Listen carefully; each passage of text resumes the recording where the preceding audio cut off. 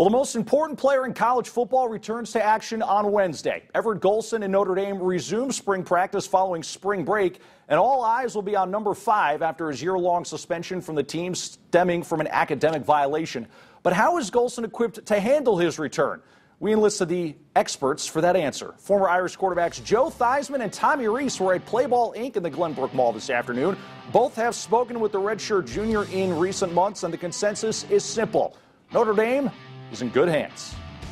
I think a lot of it, comes with, the team and the people that are around him, and, you don't want to, it's not just, how the quarterback plays, but the entire team. And I think, he's got a great support system around him, and that, he'll be ready to go out there and make some plays and, win some games. When you look at Everett, it's almost like he's been redshirted a year. Even though he was away from the system hasn't changed. Notre Dame hasn't changed coaches.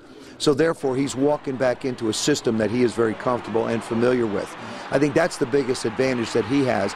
For more from both former Irish stars, you can log on to the sports page of Wayne.com.